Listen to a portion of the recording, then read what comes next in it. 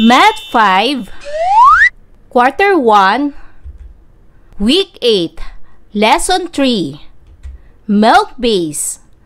Let's learn about solves routine or non-routine word problems involving division without or with any other operations of fractions.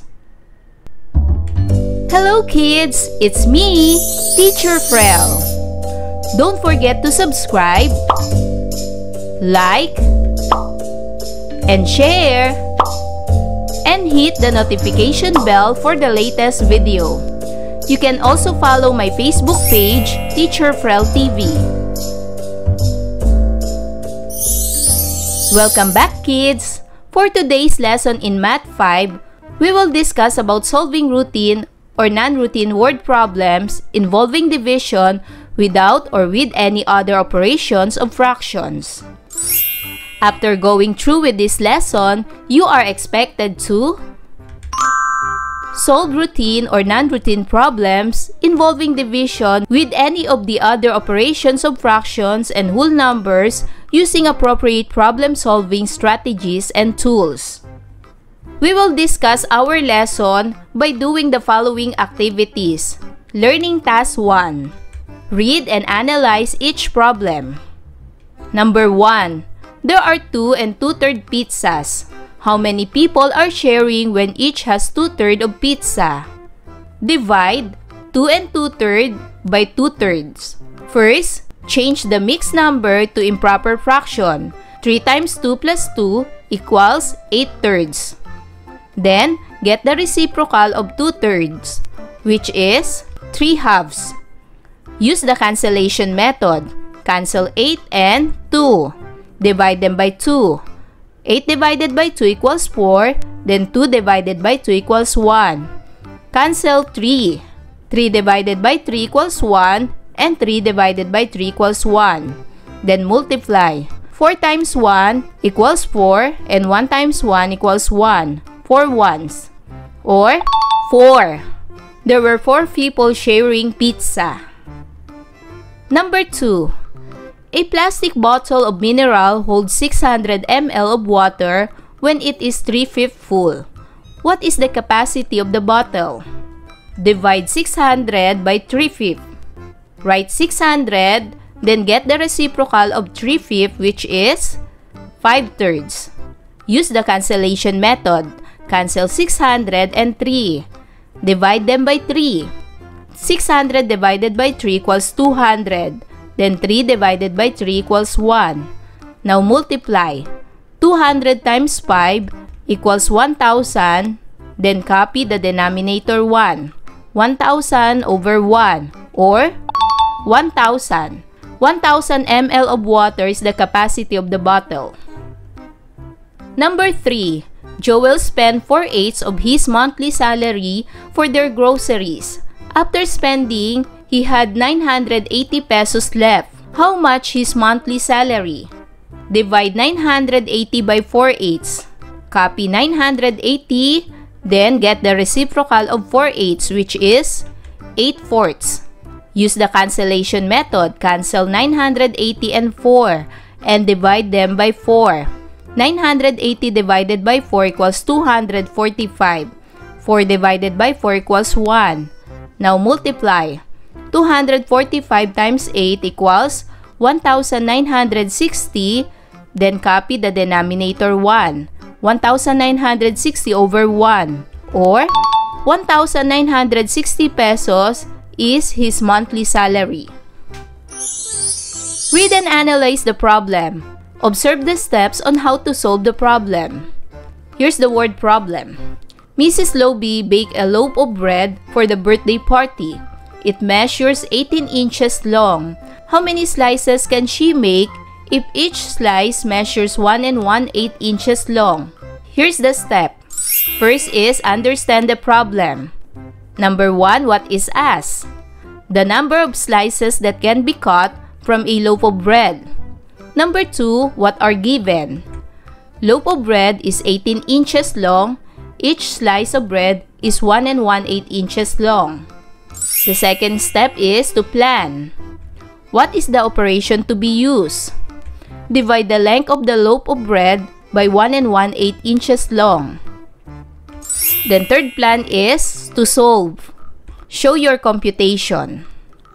18 inches of loaf of bread divided by 1 1/8. First, change the mixed number to improper fraction. 8 times 1 plus 1 equals 9/8. Then get the reciprocal of 9/8, which is 8/9. Then change division into multiplication. Multiply 18 times 8/9. Use the cancellation method.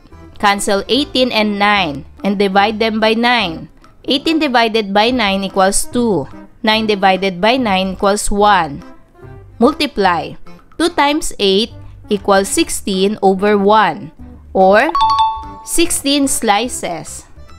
The steps on how to solve the problem is: first, convert mixed number into improper fraction. Second, get the reciprocal of the converted mixed number to improper fraction. Third, multiply the numerators and the denominators. And fourth, convert improper fraction to mixed number if lowest term is necessary. For learning task 2, read and solve the following problem. Number 1. Darla needs 3/9 cup of flour to bake a cake. She added another 3/5 cup of flour to make it bigger. How much flour did she use? Let's add 3/9 plus 3/5. But first, get the LCD of denominators 9 and 5. The LCD of 9 and 5 is 45. Now divide. 45 divided by 9 times 3 equals 15. 45 divided by 5 times 3 equals 27. 15 plus 27 equals 42.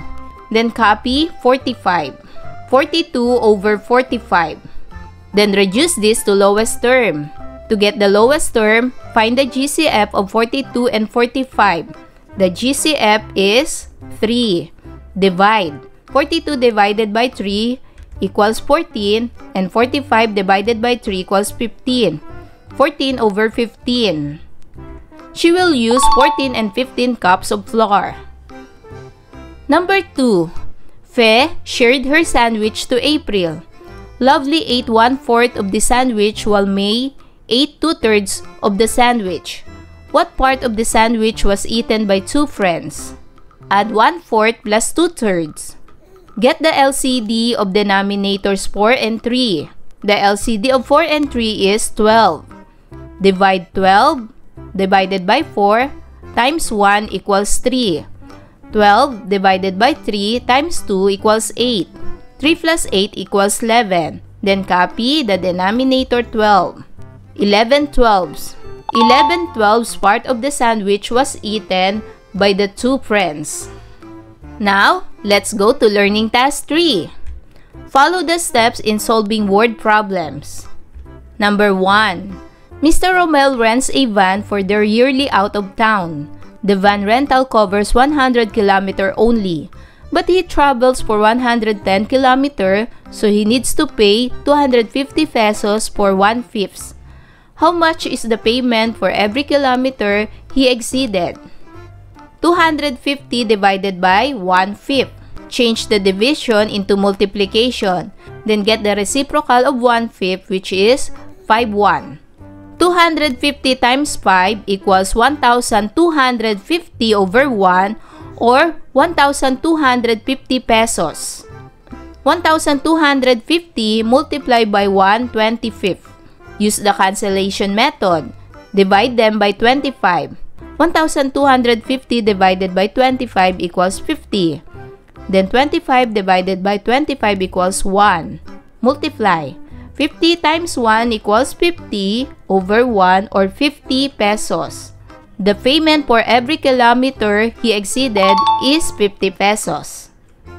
Number 2. The government needs to interview people who will be the beneficiaries of the Social Amelioration Program, or SAP.